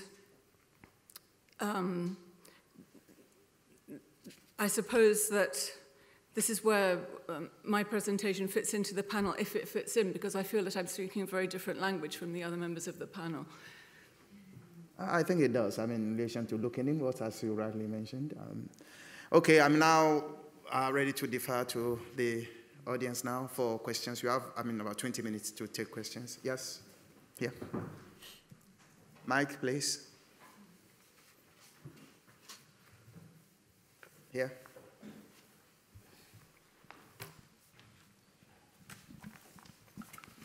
Thank you to all the panelists for your interesting talks. We have been this is just kind of a comment and maybe another topic of discussion, but we're discussing the issue of a kind of African solution to African problems.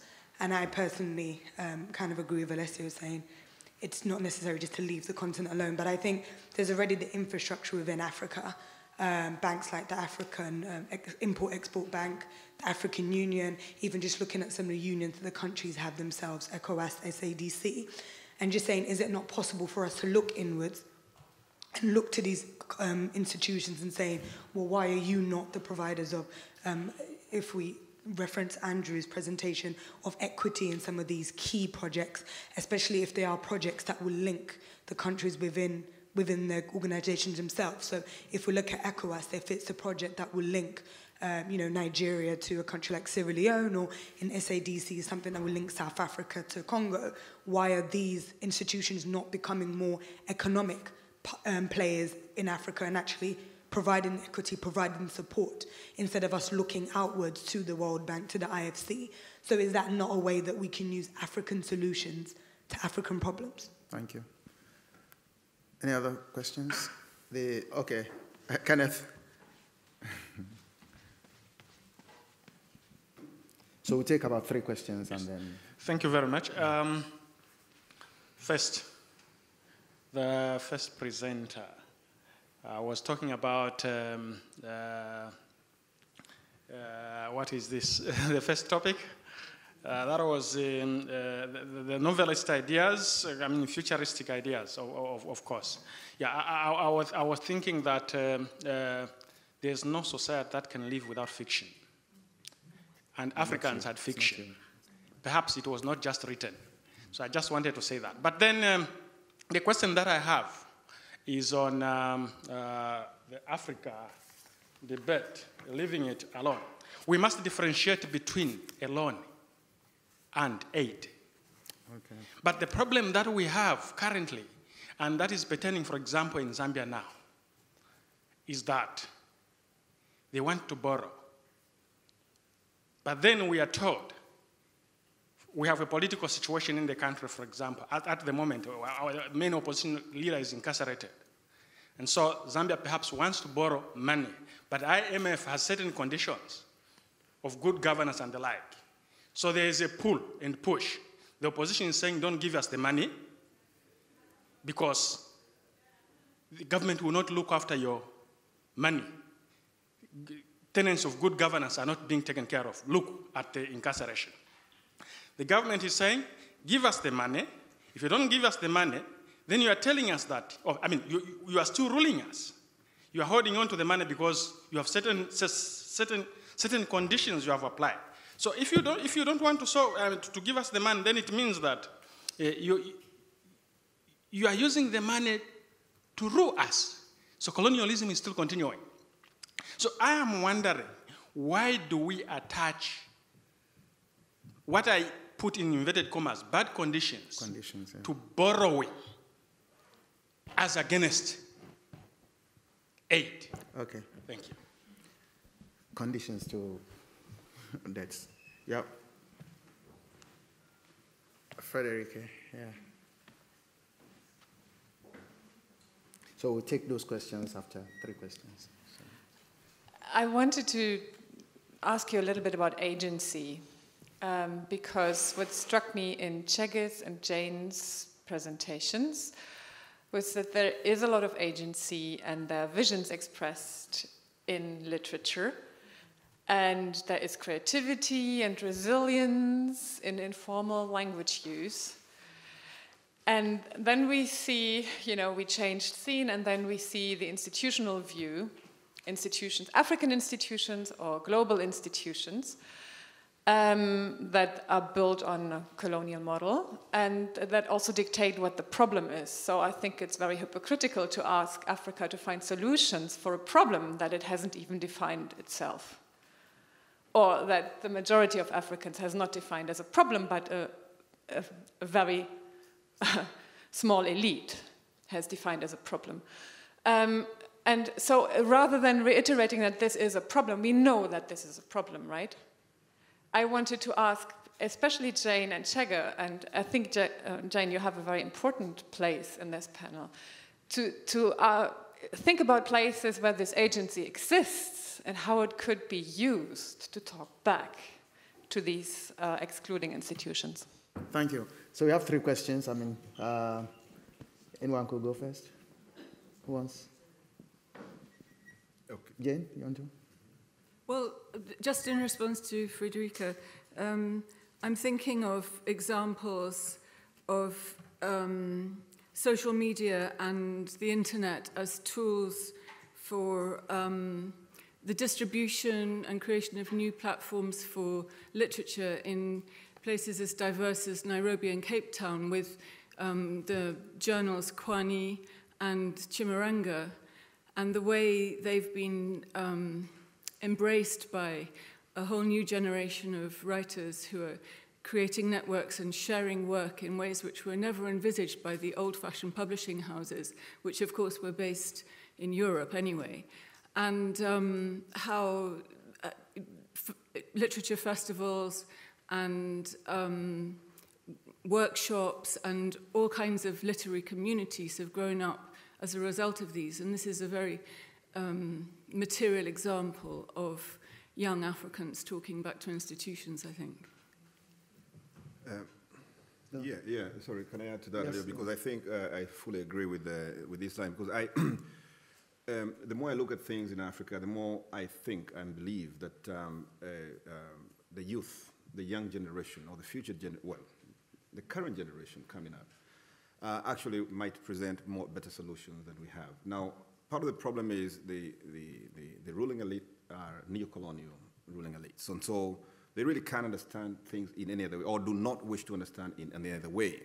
And I think yesterday the Emir of Kano said it very well, that in Africa there is a tendency, and elsewhere I suppose, there's a tendency to stare at solutions in the face and do nothing about it, and just look for another direction. Okay. When the judge in Nigeria, or Kenya for that matter, in the example you gave a while ago, that's the same scenario you will find in Kenya. The solution to making a good a good judgment and understanding the case is to actually listen to this man or woman in their language. But we all avoid that, and we insist on using English, all right? Whereas it is clear to everybody that the Yoruba or Swahili or Kikuyu or whatever is the one that should be done. So what I see now is that the younger people, and I'm talking about the 65% of Africa's population according to the United Nations Development Program, currently is under the age of 25. Now, these are the people who, in a sense, and linguistically, what I see is a sort of a rebellion, a rejection of the highest standards, the highest standard codes, such as standard Swahili, standard English, standard French, and so on and so forth. At the same time, there is a wish to use the African languages without the baggage that comes with our parents' generation of ethno-linguistic or ethnic biases, and based on earlier conceptualizations of the African culture. So the solution, at least in the case of Sheng, it seems to me, the younger people say, well, we need modernity, and we still want to be African, okay? But we don't want those alien things that our parents and the Westerners are imposing on us. We will create our own. And I'm hoping that this is a trend, okay, that the youth will demand more power eventually, and that they will be able to wrestle power from the current ruling elites. And I think it is happening to an extent, at least in Kenya. Again, I'm sorry for the bias because I am more of an observer. I observe a bit more Kenya, and I'm not, and again, it has been said before, it is very difficult. And anybody who tries to talk about the whole of Africa as one, I mean, it's very difficult. So allow me to give more examples from Kenya and East Africa. But I can see that happening. And more importantly, these younger generation, because of their transnational and global links, and because of their savviness, and because of the internet, and because of the exposure to the world, and the less need to travel to the metropolis now as before. You don't have to come to London to do the things that, many things. There's the internet, there's the Skype, there is WhatsApp, there is everything going on. I think they stand a better chance, okay, of actually achieving this. And that's where I think Africa might have a solution. Now, if they do that, and then they manage to bring down the borders of Africa, then we are sorted. Yeah, thank you. Thank you. Yeah. I mean, I think to answer the specific question about why aren't the specific African financial institutions doing more, it's partially because they are somewhat paralyzed by the constructs that they have. They are all funded to a greater degree, not only by African countries, but also by international countries. They have put in place international standards, which are then very difficult to comply with locally. But I think I would echo what Chege just said, which is my point about African-derived solutions was not that the entire result of those plans be African-derived. It's that these solutions have to come from within. Some of the plans that are then put in place to implement them, and some of the money, must come from outside and should come from outside, particularly from the countries that in many respects have caused a great deal of the mess that certain African countries now find themselves in. But I think the process has to come from within, and I think specifically from the youth. I think one of the problems you find with the older generation is they say, well, Germany and France and the USA have trains that go like this and have power stations that produce this. That's not necessarily necessary or needed in these particular scenarios. And so I think what I'm saying is that the solutions must come from within, but then often will need implementation with the assistance from outside. Alessio? Okay, Alice. No, Alessio, go on. Yeah. Alessio. Alessio. Okay. So, answering to the question posed by the conditions for borrowing money and so on, for me, as a political scientist, it's clear that if the North has the money, then it has to preserve its favored position, and that's why it gives conditions. The point is that it's not a win-win solution. It's there's the North which wins every time, every single time that because this is every project which is implemented is basically for the benefit of the North in this way. And there are studies and research such as the one which has been shown by Nicole, which showed that from one side we have to know that there is the cumulative causation which causes underdevelopment and so on. And the clear solution demonstrated by economists is that we need more state. But the public policy. But more, yes, we need more involvement by policymakers and to envision some solution. But somehow the consensus is that we need also lesser state. And so this creates an imbalance, and we are kind of stuck right now. Just to jump back in for a second, nobody should view these international aid institutions as charities. As you rightly say, any debt that they provide come with conditions, and often onerous conditions and unrealistic conditions, and there are interest rates that are usually far higher than anyone could get in the West. So my view would be the answer to some degree is you just simply say, no, we don't want your money until you're prepared to offer it to us at reasonable terms. Yeah, no, and thank you very much, because in fact it is a kind of summary.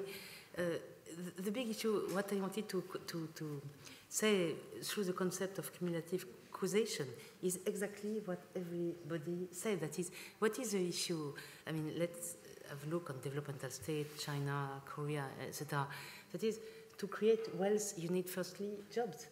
I mean, you cannot have more than jobs makes that you can increase productivity. I mean, you cannot have any productivity which is wealth, by the way, without jobs. If you have, let's say, 30% or 50% of youth which is unemployed, I mean, by definition, the creation of wealth is zero. Then more productivity and jobs create more wealth, and what does it mean? It creates savings. The saving rate in Africa is absolutely, I mean, extremely low compared to, for instance, Asia and so on. With savings, what do? You have investment. So, and in this case, you don't need the donors. I mean, if investment is produced through domestic savings, then if you have investment, you can, of course, invest without PPP, external organization, and so on. But for this, what do you need? You need also a taxation system. If you don't have any performing taxation system, I mean, a state cannot levy some money from the citizens who are above the subsistence level, because you cannot take any taxation if people, half of the population is at the $1 per day, etc. So, and also, if countries, usually African countries, are about 15% of tax ratio, compared to France, 50%, etc., Scandinavian country, 55%, and so on. So if you cannot tax anything, you cannot redistribute. If you cannot redistribute, you cannot create infrastructure. If you don't have infrastructure, you cannot tax, because by definition, you cannot collect revenue, let's say Niger, Mali, or whatever, if the cost of revenue collection is so high that it is not profitable to invest in civil servant and so on, or cars, to collect taxes. And this is why even the IMF has made plenty of interesting papers saying that it is not even profitable to tax, and so let's not even collect taxes, because it is not profitable for any state to collect that. And this is why the infrastructure issue is so important. And then I conclude in how can you trigger the virtuous circle. The issue of cumulative causation is just to say, okay, if your resources are coming from commodities, that is, the price of oil is 50 in June, 150 in June, like in 2007 or 2008, and then 50 in November, and what can you do? Even somebody coming from Harvard or Princeton or whatever, the best economist cannot manage this fluctuation in revenue. And I think this is, and then I conclude in saying that it was not state intervention in the sense of owning the economy. It is clear that nobody, especially in Africa, a public policy is not necessarily owning the economy. It is just providing incentive. And this is public policy for precisely increasing saving, productivity, making that, for instance, investment can be in long-term infrastructure, which is education, health, and so on. That is for having jobs. And productive jobs, by definition, it has also to do with the public system of education. That is, I'm very sorry, but in Senegal, if you had a colleague, if you produce only economists, these people are completely useless, you know. And so you can produce engineer, accountant, and so on. That is people who can... Anyway, so this is... Thank you. I mean, I will take one more round before we depart. Here, in the middle here, the elegant lady here. Yes. Thank you. Yes. I have really come to learn, and I'm sitting here wondering, do I dare ask this question? Because if it hasn't, Chez, I think you asked, I think you mentioned it, but I'm just gonna, I've just got to say it out loud, and you can tell me, shut up, you don't know what you're talking about. Is it possible to effect transformation in Africa with the leadership who created and who are perpetuating the problems that you're talking about? Okay, that's a good one. Okay, the gentleman behind there. Thank you, panel. Very stimulating inputs. But I've noticed as we're discussing the future of Africa, we're thinking it very much in the context of Africa's relationship with the North, Africa's relationship with the West, whichever term we choose to use. But I wonder, would you like to reflect on Africa's future in the context of its relationship with the East, given that China is now pursuing a very aggressive economic colonialist policy in Africa? Okay. What about the East? Thank you. I have the mic. Can I speak? Oh, sorry. Okay, thank you very much. Lena, sorry. That's power. I have a very quick question to Jane. First of all, thank you very much for your paper. There was a very interesting session on Afrofuturism in the morning. It's a shame that you weren't there. I was there. You were there? Okay, great. So then I can contextualize my question even better. You mentioned in passing that you had a different concept of African futurism, which was different from Afrofuturism, and you didn't explain that. I was wondering whether you could elaborate a little bit on that. I'm particularly interested in the connections between African futurism and two concepts. One concept is the concept of race, which seems to be very prominent, very important in the Afro-diasporic Afrofuturism. So some of the definitions of Afrofuturism are, for example, to put a black face on the future, or somehow project a black future, or black-faced future. And the second concept I'm interested in is Afropolitanism. So do you see any relationships between that concept and African futurism? But basically I'm interested really in the differences between the Afro-diasporic and African futurism. Thank you very much. Thank you. I'll just take one more and then we'll round it up. The gentleman here, sorry. And then we just round it up, sorry. Yeah, I just wanted to mention one aspect of Alessio's presentation, which really struck me, and I think I'd like to express an opinion on it and a question. The charts and the graphs which were presented were so clear in the disparities that you express that I wonder if you would agree that the only way of African producers and suppliers of all these resources to manage the value at which those resources are internationally valued and expressed is to make sure that the actual valuation is done from a context of actual control of those resources when they're exported. I just wonder if you would agree with that. The issue of control. Yes, control. It's the issue of control. Get that. Okay, so thank you. Now to the panel. Let's start from Jane. Okay. Then we come down this way. Yes. Well, shall I address the question that was addressed? Yes, definitely. And any question that you are convenient with, just check them in. The point about Afrofuturism versus African futurism,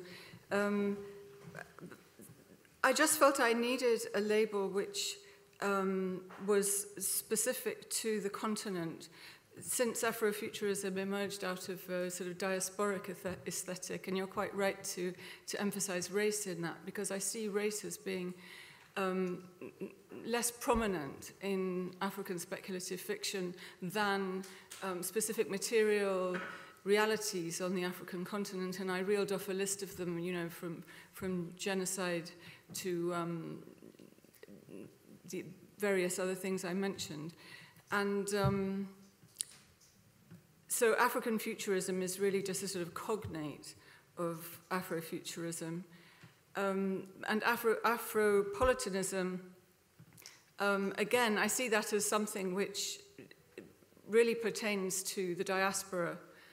Although if you look at the movie Pumzi that I talked about, the representation of the female figure in that film is quite clearly a sort of Afropolitan figuration. So there are crossovers. I hope that answers your question. Yes. I'll stay away from African futurism, but I think the two things I would talk about, one is I think Africa has already looked east, and I think somewhat to its peril. I think it has not been an ideal experience, and I think there have been economic colonial tendencies that have started to occur. There have been quite extreme bargains that have been put in place by Eastern nations for roads and power stations and mobile networks. So I think Africa has looked east and not necessarily found it the experience that they might have thought it might be, and certainly not a panacea. And then I think to very gently touch on the issue of the current political regimes in Africa, I think it's a question you could ask of any country right now. I think even in our own country, we've seen a huge groundswell from the youth against the older incumbent political class. And I think that is just a tension between young and old that is centuries old and will continue. Thank you. Alessio? Well, talking about the relationship between Africa and the East, well, China has already highlighted the win-win relationship which has been built with Africa throughout the years, starting with the colonization and so on. And so it's hard to go to any African countries and talk about the Chinese colonization without talking about the political issues which are entrenched and implied. So it has already posed or tried to pose as some kind of political, economical alternative to the Western vision of its relationship with Africa. Well, talking about the future and talking about the whole East, which is not only East Asia, but the Middle Eastern Gulf countries, I think that the best way we can envision some kind of future about this relationship is when the West and the East will be able to find some kind of agreement or some kind of economic cooperation, because right now I think it's not working very well, and Africa is already paying these costs, and that's it. Thank you. Thank you. Chege? Yeah, I will let the economists talk more about the East-West China intervention. All I can say is that, yes, I've heard this term colonialism being used very much with regard to China in Africa. But I think there's a qualitative difference here, because I don't see yet, maybe later, I don't see boots and guns and bullets and enslavement of African people as European colonialism did. So there might be, future repercussions of what, China is doing right now, but certainly it cannot be compared to the kind of intervention, colonial intervention that took place with the Europeans. So that's one thing. About the leadership, yes, to an extent, I do agree that there is a generation issue here, that's for sure, that every generation would like to take over. And in fact, part of the problem with Africa, again, at least with the regions I'm more familiar with, is that there was no handover to a newer generation. If it did happen, it would have been simply to the children of those who started, who took over in the first place. And so it would be very difficult at this point to have that, change their ways. With regard to the term Afro and African, Again, my own view is that the African diaspora is simply one branch of the African peoples. And of course, the material conditions within which the New World Africans, so to speak, have been in the last 400 years are different, but again, qualitatively not too different, because slavery and colonialism, I don't see too much of a difference in my view. So I would go more for a term that covers both Africa and the diaspora, because in my view, we share a lot more than we differ. Oh, thank you. Thank you. So regarding China East, yes, I just confirm Africa looks east since Sub-Saharan Africa since a long time. I would say that exactly, I would confirm what you were saying, that it is not a panacea. Recently, a bridge in a very collapsed, just inaugurated in Kenya, which has been a bit worrying. I would say that the only positive dimension of China is that it is more players, just more capital. But also, of course, China quality of project can be criticized. There are plenty of publication on that. But the previous Western powers investing in Africa, building bridges, roads, and so on, didn't do so much better before, because the white elephants, the list of white elephants in Africa since colonization, and I would mention my father was an engineer in Gabon. I should not mention that, so it's first-hand view of the effectiveness of the project. So, but more players, I think it's more positive. The specific question is an extremely important and interesting question. First, the cumulative causation issue just highlight that we have many causes and vicious circles affecting Sub-Saharan Africa today. Of course, commodity dependence, and Nigeria is an incredibly disastrous example of that. 98% of export are oil, and it is absolutely a flat curve. So the issue of commodity dependence is the main element of this cumulative causation, not the only one. But you mentioned control. The problem is international market make the comment regarding commodities, so it is impossible to control anything. And this is why commodity dependence is such an issue, because by definition the price of commodities are decided not within Africa. Older people like me know that Houphouët-Boigny in Côte d'Ivoire 20 years ago decided to control the price of cocoa and failed miserably, because immediately the cartel, the oligopoly controlling the cocoa industry, immediately precisely imposed to Côte d'Ivoire to stop the restraint in export that decided by the president of Houphouët-Boigny. So it is impossible. The solution is precisely get rid of commodities, diversify, diversify, diversify. That is, wise management can be that with windfall coming from commodity, let's say during the good years of the 2000, would have been precisely to get out of this dependence on commodity. What does it mean? Industrialize.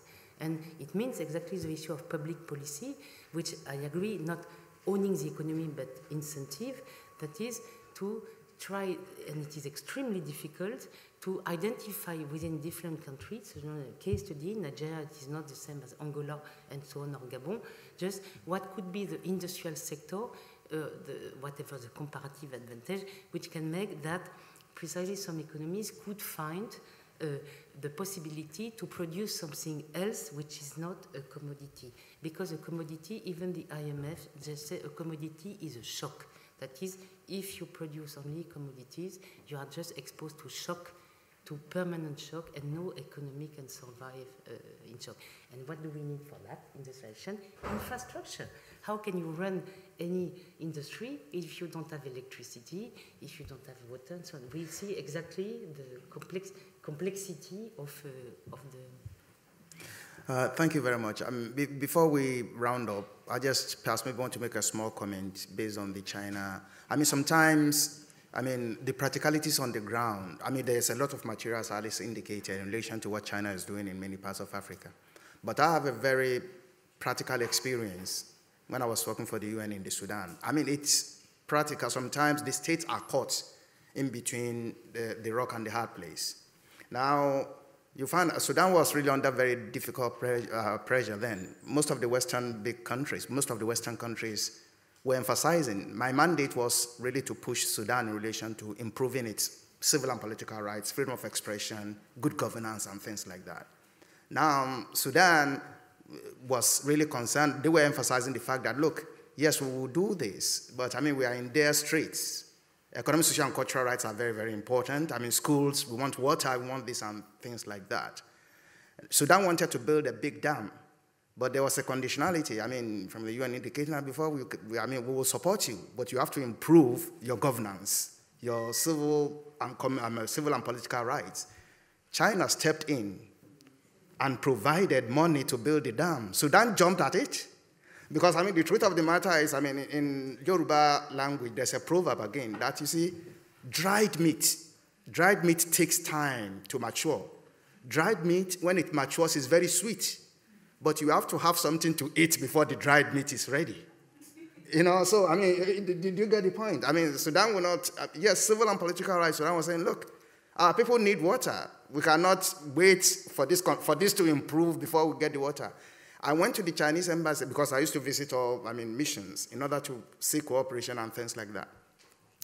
The Chinese, I was talking to the Chinese ambassador in Khartoum, indicating, well, you need to help Sudan relations to improve its governance, civil and political rights. The ambassador was telling me, he said, look, if you want to promote freedom of expression, and he said, go to America. We will build schools. We can build schools. We can provide water. This is what, I mean, so you find sometimes there are difficult political decisions to be taken by the state in relation to the situation in which they are and what, for example, the West, I mean, at that point, if you begin to tell Sudan that, look, what China is doing now is sort of colonialism, it will come to haunt you, they wouldn't see it that way. I mean, they want water, they want a dam to provide electricity, they want these things, so it has to happen. So perhaps maybe down the road, it might turn into another thing, but now they see China as providing what is needed, infrastructure, as we've been saying. So thank you very much for the interventions, and